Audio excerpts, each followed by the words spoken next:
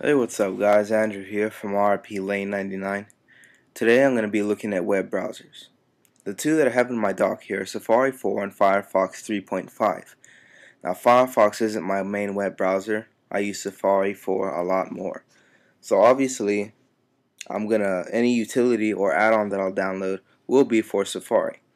So I'm going to show you an awesome one today that I recently downloaded called AdBlock.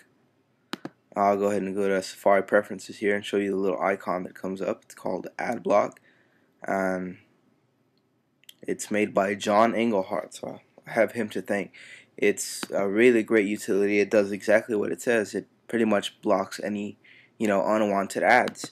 So I'll open up Firefox here. Remember, I don't have any add-ons installed in Firefox, so I'll go ahead and show you the difference. I'll go to one of my most visited websites every day is myspace.com. So I'll go to MySpace in both web browsers. And as you can see here in Firefox, you have this big old, ad all in your face, blinking, flashing, distracting you from, whatever you're doing. Here on Safari, where I have the add-on installed, it does exactly what it says. It's just not there. So, the page loads a lot faster. It's, you'll get less pop-ups. It's great. Another one is YouTube. That's where you usually get those big old banners across the top or off to the side. Today it's off to the side. You can see over here in Firefox you have this, ad or whatever the heck it is, just kind of there. If I don't want it, I just have my main page over here on Safari, and it's a great plugin. But I'm gonna tell you one thing: when you Google AdBlock, it's gonna direct you to another application called Glimmer Blocker, or at least that's what I think it's called. I have it installed here. Glimmer Blocker is almost the exact same thing, only it's not really an add-on. It's more of a utility that kind of gives itself a system preferences pane.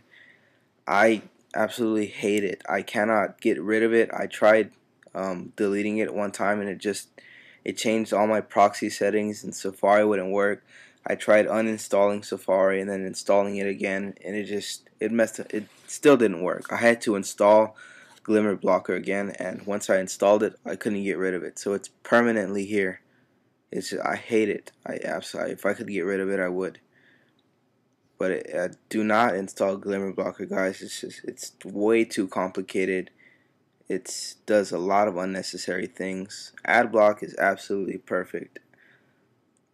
So because of this, I'm going to go ahead and post a link to AdBlock off to the side so you don't accidentally download Glimmer Blocker. It is the worst application I've ever had.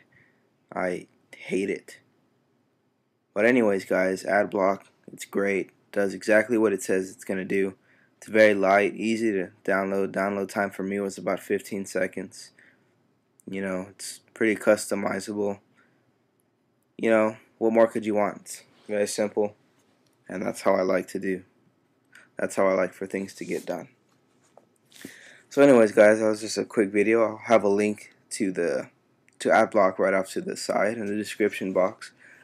And we'll catch you later, YouTube. Peace out.